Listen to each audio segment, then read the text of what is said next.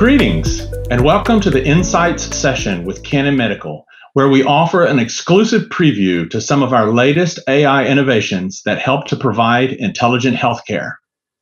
I'm Shelton Carruthers from Canon Medical, and it's my pleasure to introduce the speakers and the topic for this webinar. That topic is artificial intelligence in medical imaging, and specifically our Advanced Intelligent Clear IQ Engine, or ACE technology, and deep learning reconstruction on spectral. With collaborative imaging, Canon focuses on developing cutting-edge technology, such as deep learning AI, to address the needs of clinicians to improve patient outcomes through three key areas. First, to provide informed healthcare to the clinicians, our AI solutions have been designed to enhance clinical confidence through high image quality and applications that help make informed treatment decisions in real time. Second, for patients, our efforts focus the AI-powered solutions to enable fast, accurate results, allowing more personally tailored treatments. And third, recognizing the demanding workload of our partners, we've developed streamlined AI-driven workflows that optimize resources and efficiency. Advanced Intelligent Clear IQ Engine Deep Learning Reconstruction is just one component of the overall approach by Canon Medical toward this intelligent healthcare. This technology reduces image noise while preserving signal and imaging features, but it's not a one-size-fits-all tool applied across all image modalities. Rather, it's actually developed independently for each modality using vast training data sets and a deep understanding of imaging and system physics. So whether applied to spectral CT or MRI, the Advanced Intelligent Clear IQ Engine is optimized for that application. To learn a little bit more about ACE applied to CT, MR, and nuclear medicine, please enjoy the following three wonderful collaborators as they present their experience with it. Meanwhile, we'd also like to invite you to peruse the RSNA virtual site, where there's a wealth of information for all of our exciting new products, including personalized tours, on-demand presentations from key opinion leaders, AI theater presentations, and lunch and learn sessions with live question and answer. Please join us at canonrsna20.com. Now, without any further ado, it's my great pleasure to introduce the speakers for this Insights session. Professor Ohana from Strasbourg University will introduce his initial clinical experience with deep learning spectral CT and ACE. Dr. Kokigi from Kyoto University will discuss ACE in MRI, focusing on his experience in musculoskeletal applications. And Dr. Chen from Canon Medical Research will present the potential of deep learning reconstruction in nuclear medicine imaging. Dr. Ohana, the screen is all yours.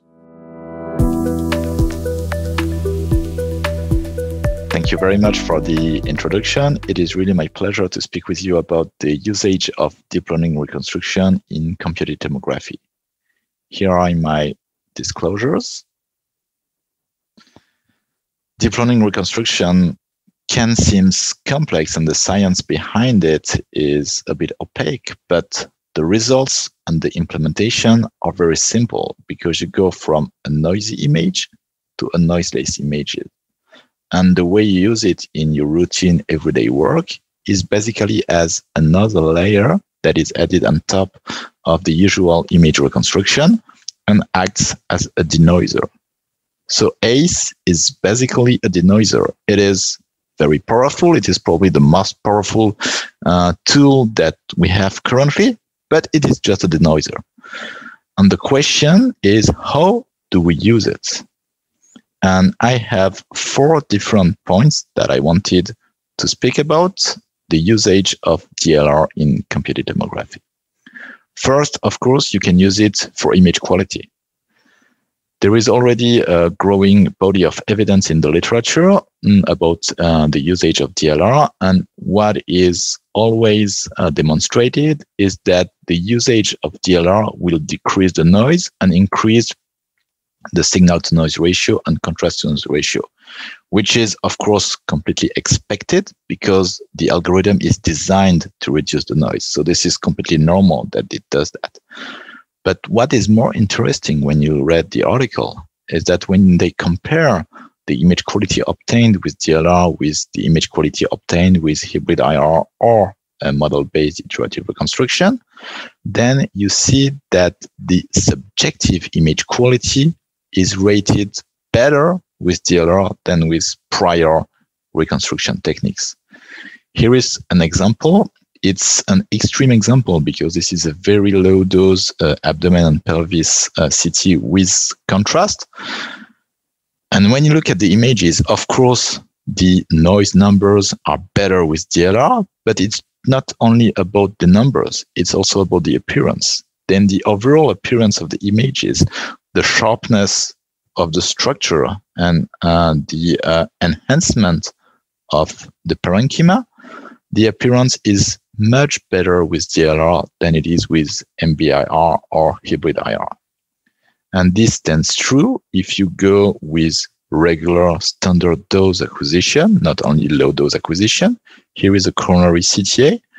The appearance is better with DLR. It's a much more natural appearance compared to the plasticky appearance that you get with model-based reconstruction.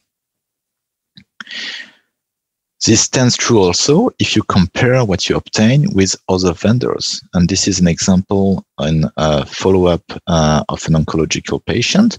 Then you see that with DLR, you achieve better overall image quality with good and excellent sharpness of the structures and good homogeneous enhancement. Second point, you can use DLR to lower the radiation dose. I think this is quite a good example because we know that the head is difficult to lower the radiation dose because you have so much bone to go through. And if we look at this repeat head CT in an oncological patient over the course of time, then you see that going from second to third, then to fourth generation of scanner, you definitely increase the image quality. And if you look at the basal ganglia here, they are much natural and much better with DLR, but you manage to do it with a significant dose reduction. And this is something that we have seen in our department with the implementation of DLR without any specific dedicated optimization of the acquisition protocol. We constantly achieve a 30 to 45% reduction in the overall radiation dose. So this is, in my opinion, already largely enough to justify the use of DLR. Third point, which is also extremely important, is to use DLR to improve the diagnostic performance of your examination. This is where the evidence is lacking in the literature because there are almost no articles that are focusing on diagnostic performance. They are focusing on numbers, on subjective image quality, but not too much on diagnostic performance. And this is my personal opinion. This is not supported by scientific evidence currently, but my opinion is that DLR could make a difference in challenging cases. And I wanted to share with you today 3 of these cases. First, in obese patients. So look at this extremely obese patient, 230 kilograms. We were at the maximum dose delivered. This is reconstructed with the usual hybrid IR. This is reconstructed with DLR. There is no question that DLR reconstruction is better and that you get much more confidence in reading this image compared to this image. So I'm sure that in obese patients, DLR definitely makes a difference. Second point where DLR can also be very helpful is when you want to look at very small structures and you do a focused small field of view reconstruction. Here is an example of an arterial stent in the renal artery.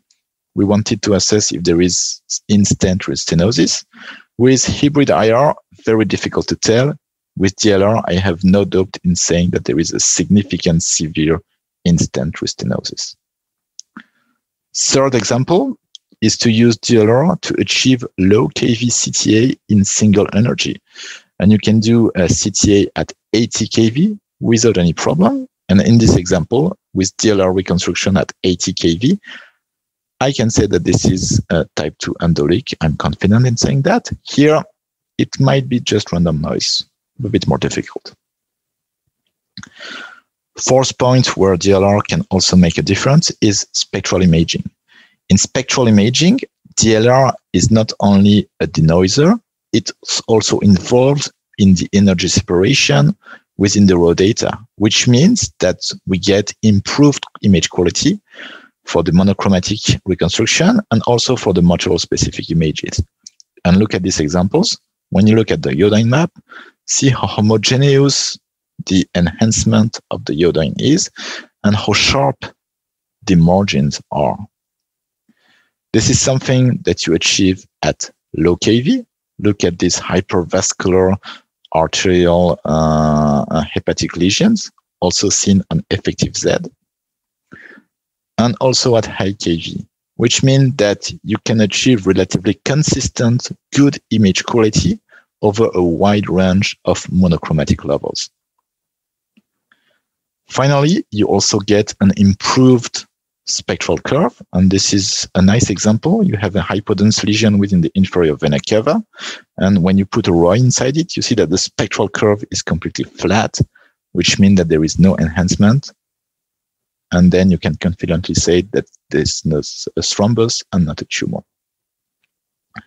To conclude, DLR is available on a wide range of machines, not only the higher-end scanners. It is perfectly integrated in the workflow. The initial setup is easy. The usage in the everyday routine is easy. And if you want to use it for more advanced use, it's also very easy. The literature tells us, and this is something that we have witnessed, that DLR is extremely efficient to reduce radiation dose. And by itself, this argument is enough to justify the wide usage of this technique. But, and I think this is really promising, is that DLR is likely to improve your diagnostic performance, as we saw in challenging cases, but it could also be the case in regular everyday cases. And that would be another justification to the wider application of DLR. So thank you for watching this video. So I'm Dr. Kakigi from Kyoto University. So today I'd like to talk about the practicality of the new Canon 3 Tesla MRI, Vantage Centurion, using real cases with a focus on musculoskeletal imaging. After that, I'd like to talk a little bit about the neural and abdominal images as well. The 3 Tesla Vantage Centurion, the top-of-the-line MRI scanner, allows for a new approach to high-resolution imaging based on time-saving imaging techniques and AI-based denoising techniques. Okay, first, let me show you a regular 2D image. This case is a schwannoma of the thigh. So yellow arrow is a tibial nerve, and the blue arrow is a common peroneal nerve. So the distinction between tibial nerve and the common peroneal nerve is nicely depicted on sagittal and transverse tissue-weighted image. So STIR image is also very nice. The image is 3 millimeter slice thickness, but I think the nerve is depicted well. So tumor appears to be derived from tibial nerve and common peroneal nerve. So this is another schwannoma case of the elbow. This originates from ulnar nerve. The ulnar nerve is well delineated and can be traced easily. So as you can see, even regular 2D images can be quite high quality. So next, I'll show you a regular 3D image. So we scanned this using 3D fast saturated MPV-like space image and created SLAM MIP. So I think you can see clearly to the periphery of the brachial plexus. So this case is a brachial plexus schwannoma.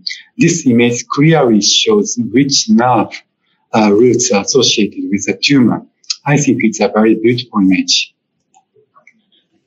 So here, let's consider why high-resolution imaging is needed in the musculoskeletal radiology. For example, rotator cuff and labral tears may be difficult to detect and diagnose with conventional resolution. High-resolution imaging is necessary to facilitate recognition of injury pattern and location. So there are many approaches to obtain the images to high resolution. So increasing the resolution would result in a decrease in SNR.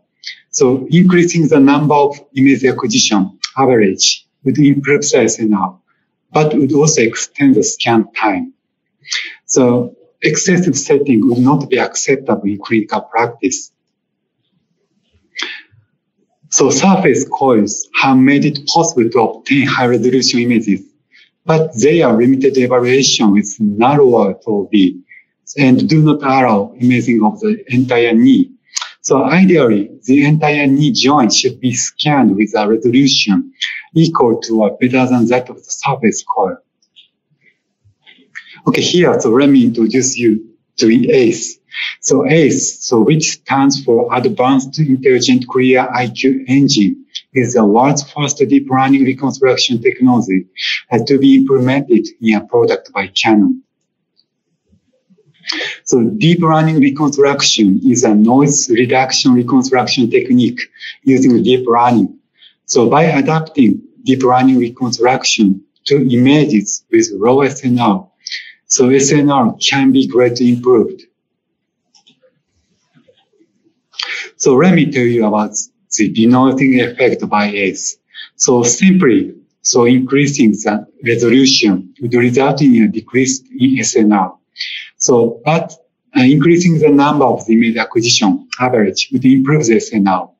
So, but it would also extend the scan time. So by using ACE, the scan time is equivalent to the average 1. So, and SNR is equivalent to that of the average 10. The main feature of ACE is that it selectively reduces the noise only. In general, so smoothing filter can also remove noise, but it produces blur. The sharpness of the image is reduced at the same time as the noise. So the comparison with the original image shows the contour of the image has been removed in addition to the noise. However, so ACE shows that only noise has been removed in comparison to the original image. So as you can see, ACE has a noise reduction performance. Okay, now let's take a look at the difference in the region delineation between 2D and 3D images. This is a case of osteonecrosis of the femur and tibia. So left side is a 3D fast saturated MPV image, like space. Right side is a 1 millimeter 2D fast saturated proton density weighted image with ACE.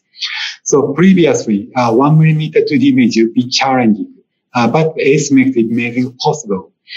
The 2D image depicts the bone marrow edema like this, but the 3D image does not adequately depict it. My impression is that 2D image is better than 3D image in terms of depicting bone marrow edema. The scan time for 2D and 3D images is almost the same, but the resolution and the tissue contrast in 2D image are better than in 3D image. Okay, I'll show you a 1 millimeter 2D image. This is a case of rotator cuff tears and wrong head of biceps tendon injury. The original image is a column image, and we created sagittal and transverse image by MPR. Thus, so it's impossible to create MPR images with 1 millimeter size thickness and high resolution. Okay, the same patient. The subscapularis tendon tear is depicted in the detail on the coronal and the transverse image, yellow arrow. So you can see that a wrong head of the biceps tendon is trapped within the torn subscapular tendon. And the long head of the biceps tendon injury is depicted on the transverse and the sagittal MPR images, so red arrow. The same patient whose thickness tear of the supraspinatus tendon is nicely delineated on the coronal image. Coronal image also depicts the entirety of the injury of the long head of biceps tendon. So another patient, so this is a comparison of images of 3 millimeter and 1 millimeter with ACE in a case of intrasubstance tear of subscapular tendon. In the case of the subscapular tendon tears, 3 millimeter coronal image can show the region, but usually just one slice. So it's difficult to diagnose the region with certainty. Okay, however, so 1 millimeter coronal image can point out the region with continuity here. So, and that make a pretty confident diagnosis. So, of course, the region can be pointed out even 1 millimeter transverse MPR image. So if the region can be pointed out from the 2 different directions, so I think we can be more confident in the diagnosis. Okay, second case is a recurrence of the giant cell tumor of the tendon sheath. The region is well visible on 3 millimeter image. This may be enough to evaluate it, but the region is more detailed on the 1 millimeter 2D image. So you can see the region not only around the tendon, but also near the DIP joint. So we can also see the width of the region on coronal image. So this is a neat case. So you can see horizontal tear of posterior root in the medial meniscus and the parameniscus cyst associated with tear on the coronal image. And as you can see the metal in tibia here, so you may have noticed a reduction in metal artifact. So it may be because the increased resolution in frequency direction reduces the pixel size and the visibility of the artifact, and decreased thread thickness reduces the thread distortion. So tear and the parameniscus cyst are nicely depicted on the 1 millimeter transverse and the sagittal reconstruction images. So as you can see, the region can be seen in 3 directions. Okay, this is another neat case. The cartilage injury is clearly depicted on the transverse MPR image. I don't show it here, so but in 3D, it's almost impossible to detect if there is an injury or not. So with regard to cartilage injury, I believe that 2D image is more clearly delineated than 3D image.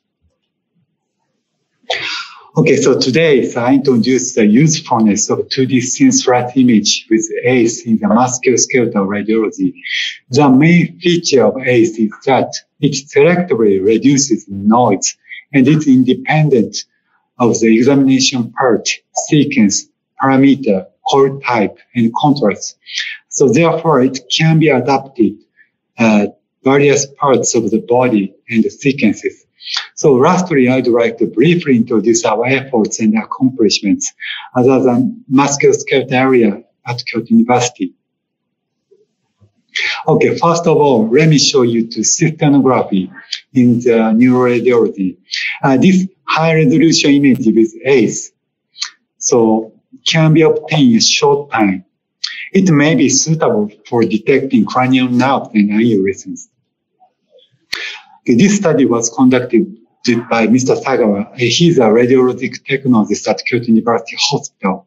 So in a study on the diffusion tensor tractography in pyramidal tract.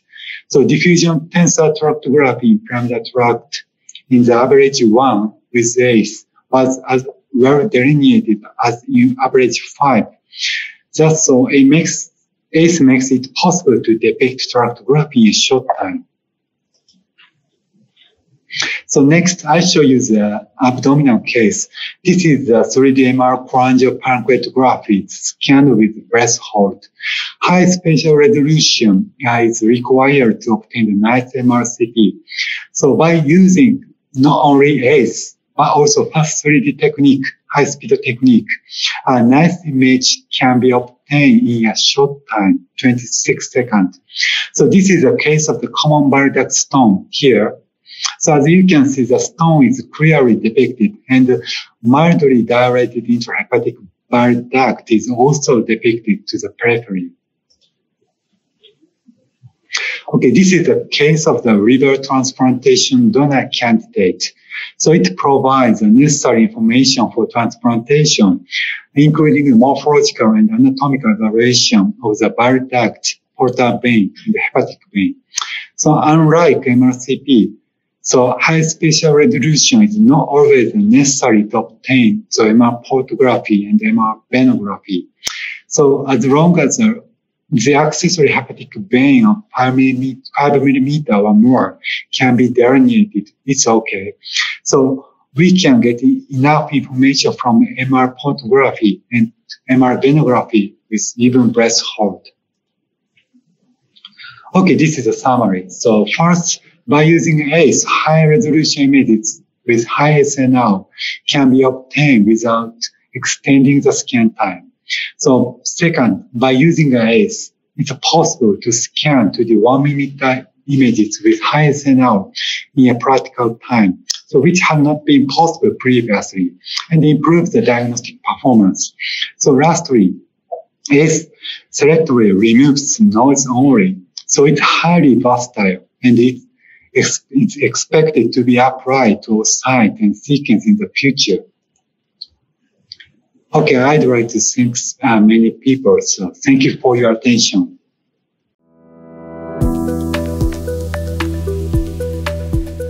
My name is Jen Chen. Today I'm going to talk to you about advances in deep learning-based image restoration for PET. Many factors can impact image noise, such as a patient's BMI, injected dose, optic time, and etc. Therefore, it has been a significant challenge to achieve consistent image quality across different patients on a PET scanner. For example, these are the original OSEM reconstructions of 3 patient studies acquired at 2 imaging centers on our latest Cartesian Prime SIPM scanner. These studies were acquired with low-dose protocol, so these raw images are fairly noisy. The first 2 US patients had 2 substantially different BMI, but acquired with nearly identical acquisition protocol. We can see that the bigger patient is corrupted with a higher level of noise than the smaller patient, as reflected by the standard deviation in the liver. On the other hand, although patient 2 and patient 3 had a similar BMI, but these 2 institutions used different scan protocol. Therefore, the noise is quite different. As seen in these examples, the PET image quality are highly dependent on patient size and scan protocol settings. Conventional filters such as Gaussian can be used to reduce noise as reflected as the standard deviation in the liver. However, it doesn't differentiate between signal and noise. On these patients, we can see about 18 to 40% decrease in SUV mean in the FDG avid lesions in these cases.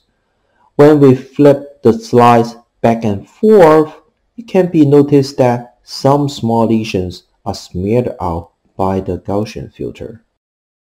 In addition, it also does not adapt to different noise level in the input, which means if the input is noisier, then the output will also be noisier. To reduce the patient size protocol dependency, and therefore producing high-quality image consistently across different patients, we train the neural network to adapt to different noise level into input images. This is achieved by noise adaptive training. We pair a bunch of low-quality images derived from the same study Each of them represents the same subject, but corrupted with different level of noise, to a single high-quality image. Since the network needs to minimize the differences between all these low-quality images and the high-quality target, at the same time, the network is trained to adapt to different noise level in the data automatically, such that when the input is noisier, it knows that it has to apply a stronger smoothing. In contrast, if the input is less noisy, the neural network will smooth less. This training allows the neural network to always achieve a more consistent high-quality image. Let's revisit the sample patients that we have seen before. For the large-size patient, the DLR further reduced the liver standard deviation to 5.7% compared to the 9.4% in the Gaussian filtered image. Here are the zoomed-in views on the FDG avid lesions. So this is the original OSEM image, and the Gaussian filtered image, and the DLR images. We can see that the DLR preserved the SUV mean in these lesions. That is almost the same as the input OSEM images. For the smaller patient, DLR produced images with similar liver standard deviation at 5.2%, while preserving the lesion SUV the same as the original OSEM reconstruction. It is also worth to note that the sharpness of other fine structures have also been well preserved. Similar improvements are also observed in this Japanese patient. DLR reduced the liver standard deviation to 4% while preserving the SUV values very close to the original OSEM reconstruction in these sample lesions. These lesions are also appear to be sharper than the Gaussian filtered image. In summary, deep learning-based image restoration is a DCNN technique that can effectively differentiate signal from noise in PET images. Our experiment results suggest that noise adaptive training may reduce patient size or scan protocol dependency and produce high-quality image consistently. Thank you so much. I hope you enjoyed the talk. I would like to thank each of our guests for their presentations and you for your time and attention. I hope you found it enlightening and that it's piqued your interest. Please join us at Canon Medical's virtual booth at canonrsna20.com, where you can get exclusive insights into our latest innovations across all modalities and discover how Canon Medical can help you harness the power of intelligent healthcare with our collaborative imaging solutions that are made for life. We look forward to welcoming you on our booth.